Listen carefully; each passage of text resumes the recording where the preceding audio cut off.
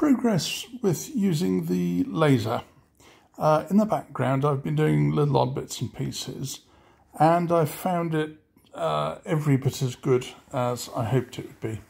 I've also been drawing up some parts for the 4mm, the EM gauge industrial Garratt that I've already done some prints for. And I thought that'd be the best test, if you like, for lasering chassis, because I have all the information I want. It's just a matter of drawing it up, but of course it's never just drawing it up, is it? Because you've actually got to make loads of design decisions, and here we are. Now, this is in nickel silver. It's in a couple of different thicknesses of nickel silver, if I can get it in focus. Now, this is all slot and tab, so it goes together very well with no cheating, no adjustment. I'll just knock it apart so we can see some bits and pieces. I may have to put the phone down to do it. Let's see. Knock it apart. Da-da-da. There you go. And the frames are independent. After making this video, you can bet your bottom dollar I'll lose some bits of this, but it's all right. Now then, a frame, a lasered frame in 4mm. These are about 0.6mm, just under 0.6mm. On the laser, now this is the fibre laser, the new fibre laser I've got, 50 watt ComMarker fibre laser. This took just over 2 minutes to laser out from sheet, which was faster than I thought it was going to take.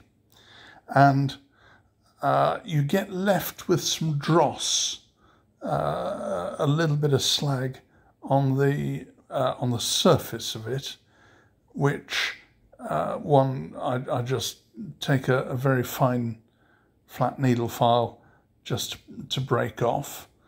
But the edge is absolutely as lasered. I've not touched the edges at all, and I can just sort of feel it, but I won't be touching the edge at all. It's really terribly clean, and it's accurate to what I drew. I've put calipers on it, and it's pretty good. Now you'll also notice some holes. This is because I've lasered the guard irons separately, and I'm going to attach them with wire pretending to be bolts through these holes. Now, I forgot to find out how big I'd drawn these holes, but they're really small. They're probably about 0.25 of a millimetre, something like that. So diameter is about half the thickness of the material, maybe a teeny tad more. But they're pretty clean. It's a bit difficult to show you. Again, no cheating with that at all. Slots, no problem, nice and clean. No cheating. The slot and tab, untouched by human hand, for want of a better description, just pops together as you saw. Same with the motion bracket.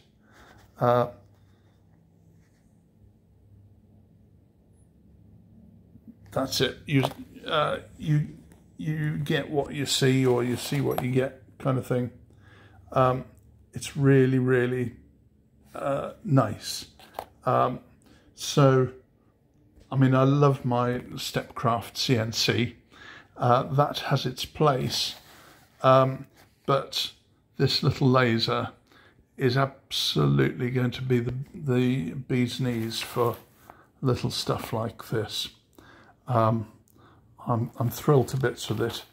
That piece will have taken, the buffer beam will have taken, I don't know, about a minute to cut out. Frames just over 2 minutes.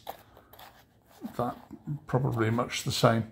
So it's a quick process to cut in these sizes. The bigger it is and the thicker the material, the longer it takes, of course. But for what we're doing, it's lovely. The downside, of course, is it takes a long time to draw. But if you're making these things by hand, you've got to draw it up one way or another anyway. You've got to know what you're fabricating. So you've got to define it and draw it up. Other than that, no real problem. I've not yet discovered a downside to this in model making terms at all. Like everything else, it's a learning curve, but that's absolutely fine. Of course it is. It's a new technology. I have already lasered the Garratt irons, incidentally, and they've come out fine. The only problem is losing them. And I shall attach them and solder them before I try bending them to shape. So there we go. Thought you'd be interested. I did also do a test piece of lasering some silver, which it lasered beautifully. If anything, a bit more cleanly even than nickel silver. So, you know, very interesting.